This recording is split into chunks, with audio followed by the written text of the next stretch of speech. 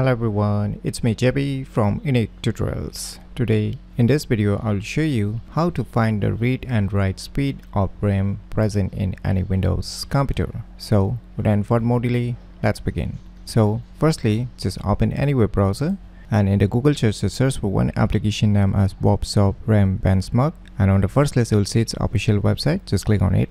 Now below here you can see start download. Just click on it.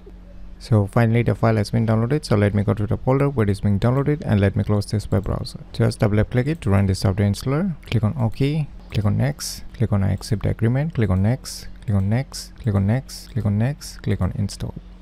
Just click on finish, and now you can see here the shortcut icon of the software. Now just right mouse click on it and select this run as administrator. Now you can see the various details showing up here. So the total physical memory, so in my case it's 8 GB, so it's showing 7.9, but don't worry, it's almost 8 GB. Available physical memory, that is a pre memory right now. And here below you can see under the write and read test you will get a block size, so you can select the how much GB you want to select here. So I'll just give it as 1 GB, and next to it is your run benchmark, and below you will see here tons of options like the speed test, as you can see here, average, minimum, maximum, and the bandwidth also. So let us click on this run benchmark.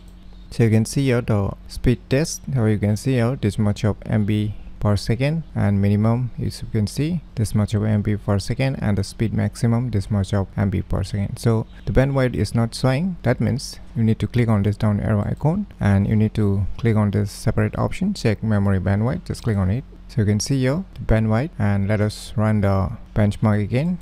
So now you can see here it's showing fair. So in my case, the read and write speed of my computer RAM is below average. So by using this application name as RAM Benchmark, you can easily find the read and write speed of RAM present in any Windows computer very easily. So if you find this video tutorial useful, please click on the thumbs like button, and if you're new to our channel, click on the subscribe button, and lastly, thanks for watching.